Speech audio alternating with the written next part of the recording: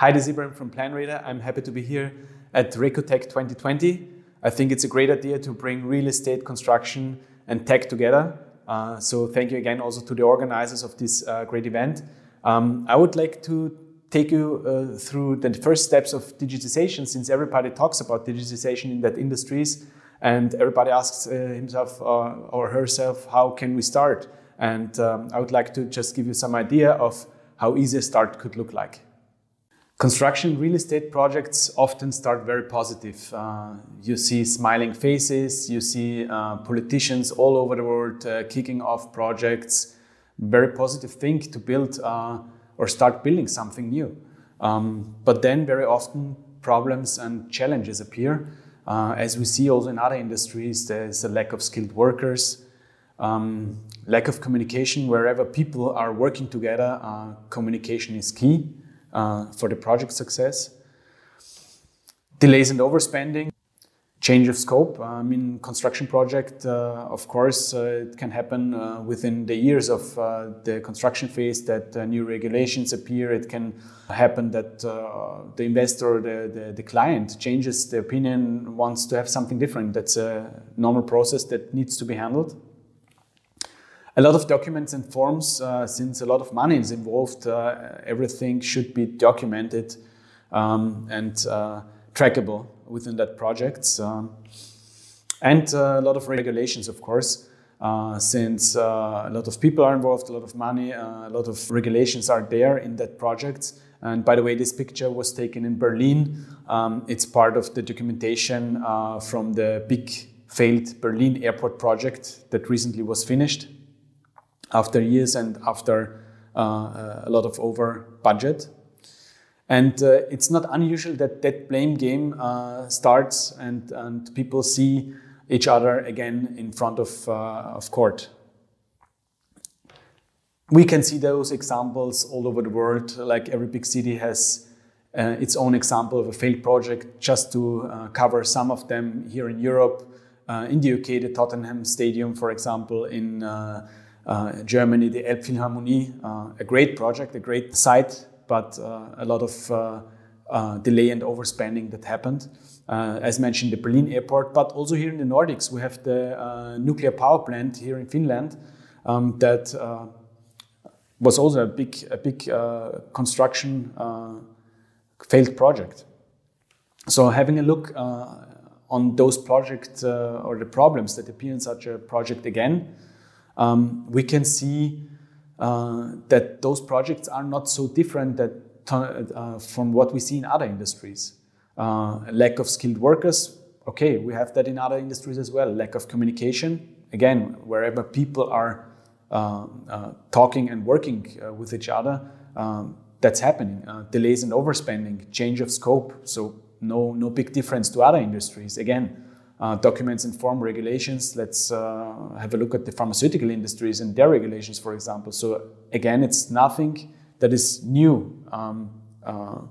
But what is different in construction? We try to deep dive a little bit and try to find the reasons. And we think that one of the reasons is that construction is really lacking in digitization. That study or that chart was done by McKinsey some years ago, but the current state is not very different.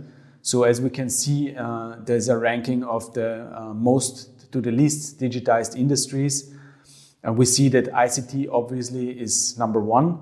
And one of the least digitized industries is construction. Only agriculture and hunting is behind construction. But I think even in the meantime, they're better than construction. Let's have a look at the opportunity in terms of productivity. What does it mean for a whole industry where a lot of money and a lot of people a lot of money is in and a lot of people are working? There's a big gap that we could close with or being part of the productivity growth, helping with digitization. While other industries started the journey of digitization already in the late 90s, like manufacturing, they're much better now than here than we are in construction. So I think everybody now analyzing that current state wants to know where to start. And I think when asking that question, we should deep dive again into that industry and get a better feeling of where we are at the moment. So let's go back to when digitization actually started in construction real estate. It was, I think, with the architects when they started to draw their plans, not pen and paper based, but started to use CAD tools, CAD software. And then people asked themselves, okay, those files that architects have generated, that would be great to have them stored in a central place. And then DMS, document management systems, or plan versioning tools came up, and people started to store their plans accessible and versioned to all the stakeholders in one central place. That's on the left bottom corner. On the top right corner, we can see where digitization could be in that industry. And I think there are a lot of great startups out there that really try to leverage ideas and present ideas to that industry. We're talking about AI, we're talking about IoT, sensors that are being placed in concrete to get data from the stability of the concrete throughout the construction phase. Great ideas, big data, like in any other industry, and industry-wide benchmarking, taking that big data. But are we there at the moment? I think no. So part of that journey should be to standardize the data across the industry, and the standardization of that data in our industry, in real estate and construction, is BIM. But when we have a look at the current state of BIM in our industries, real estate and construction, I think know that even in the leading countries of BIM in Europe, obviously the Nordics and the UK, I think there aren't more than 10 to 12 projects all over Europe that were really done from A to Z using BIM. So we think that is the way that we need to take to standardize data across the industry.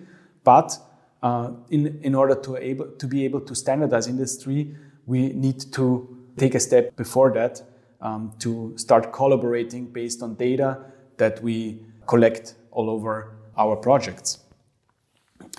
So our solution, our approach with PlanRadar is that we are providing a cloud-based, easy-to-use piece of very well-crafted technology that enables collaboration across the whole life cycle of a real estate project.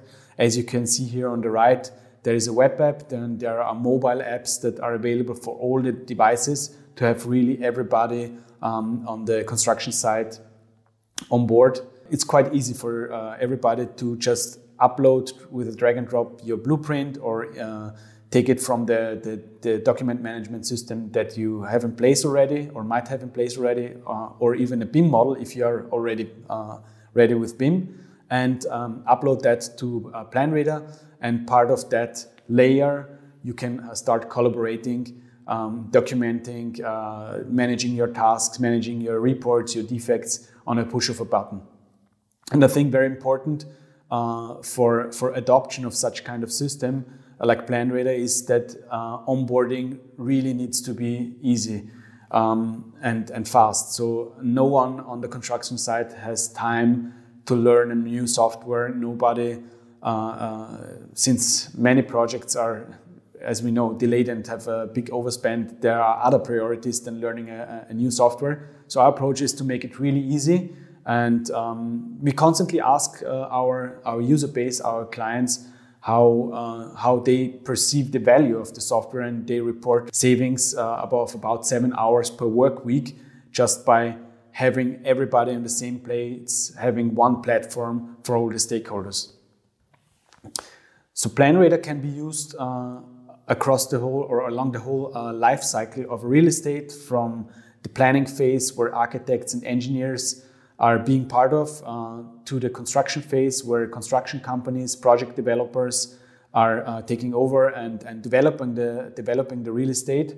Then once that construction is finished, then usually the owners or the investors, the asset and property and facility managers take over to maintain the building. And having that data for the whole life cycle in one place is of course beneficial for all the parties.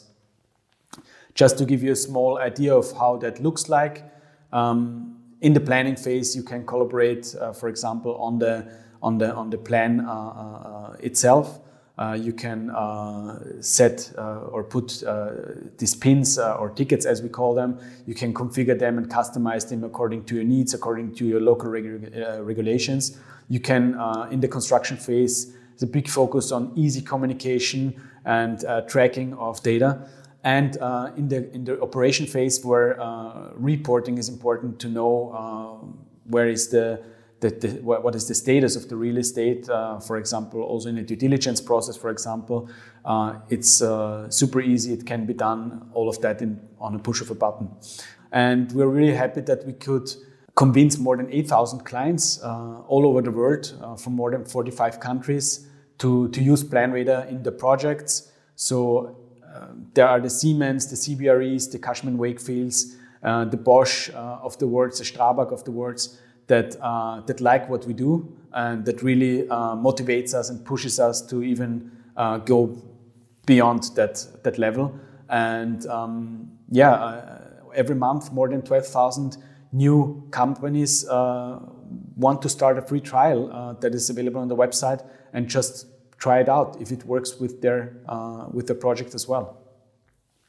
Some of the projects I brought over with me today is so it's the good thing with PlanRadar, it's not only usable across the whole real estate lifecycle, but also can be used in any kind of project. So it's not limited to residential or commercial or other type of projects, industrial projects. So that, for example, here we see a commercial project in an office building in Germany.